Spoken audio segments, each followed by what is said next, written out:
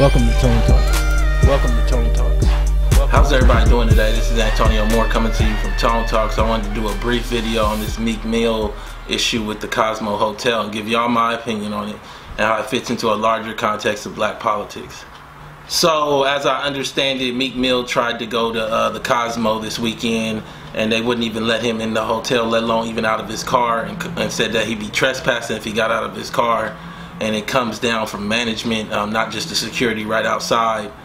Meek Mill's accusation is that they have a list of black rappers, and they're basically saying that they don't want those rappers on their property.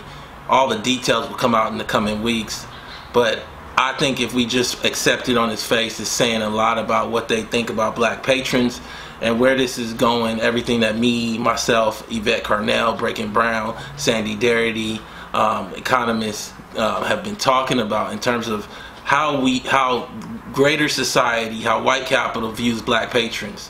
There's a direct consequence of black families largely being wealthless, particularly working age black families.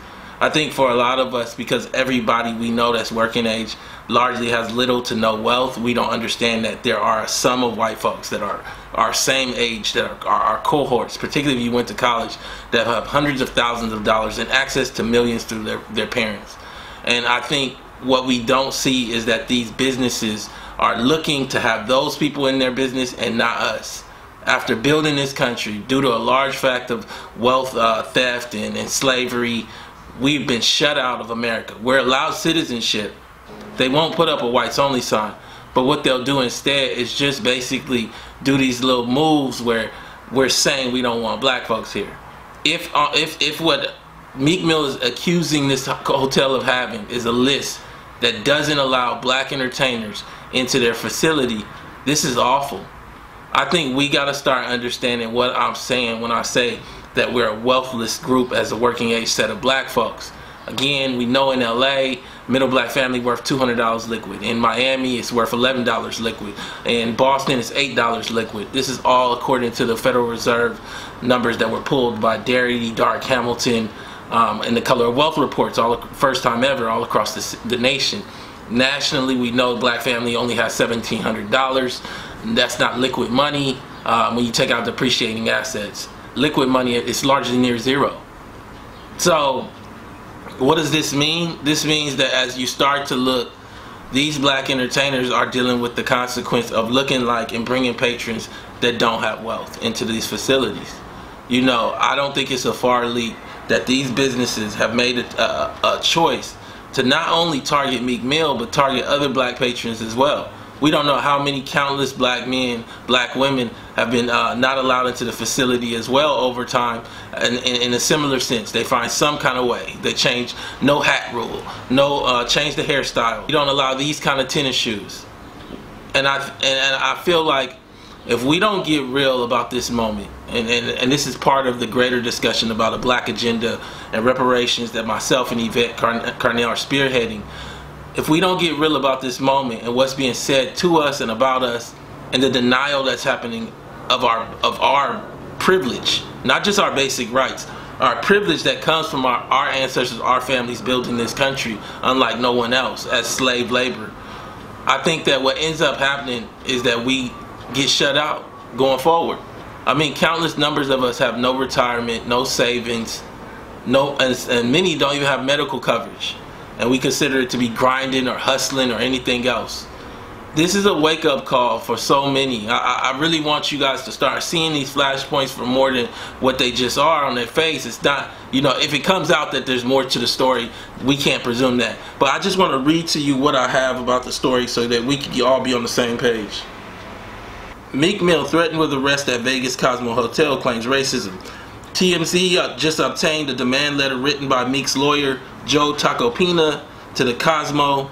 Tacopina writes, "We have learned that the Cosmo maintains a list of African-American recording artists who should be denied access for no other reason than their culture and skin color. Such course of conduct constitutes discrimination per se in violation of state and federal law."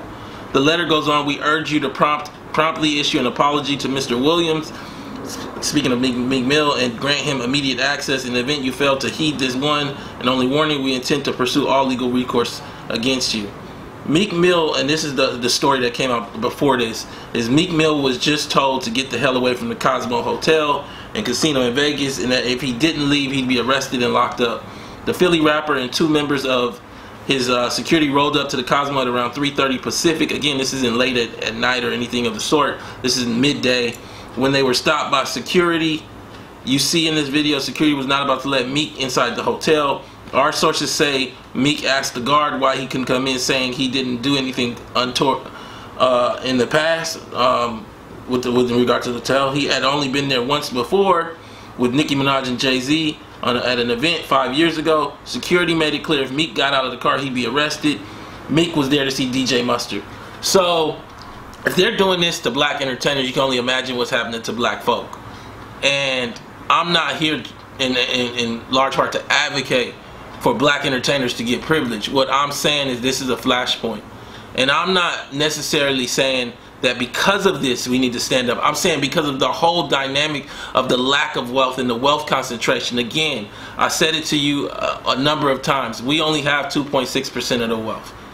That 2.6 is among 20 million families. Understand that 10% of our families have 75% of the 2.6%. Largely boomers that came in with retiree money. So, and came in during a better time. We don't have wealth. I think black folks need to get aware, get honest, and wake up.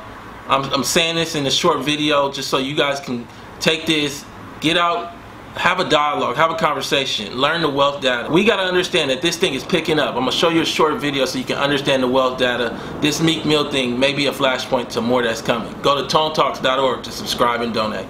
Thank you.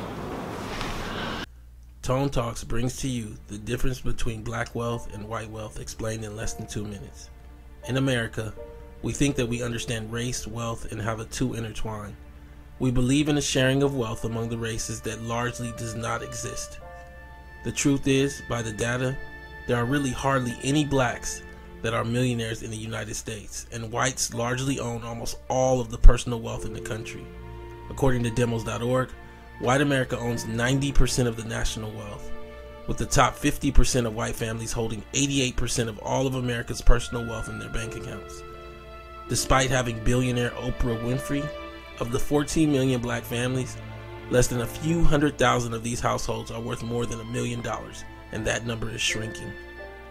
While at the same time, over 8.5 million white families are worth more than $1 million. Adding to this, almost all of the 540 American billionaires are white as well. In fact, according to a report by Credit Suisse, to be in the top 5% of black families, you only need to be worth $356,000, including your house. All while just the top few hundred white American families are worth more than all of black America combined. Subscribe to learn more at tonetalks.org.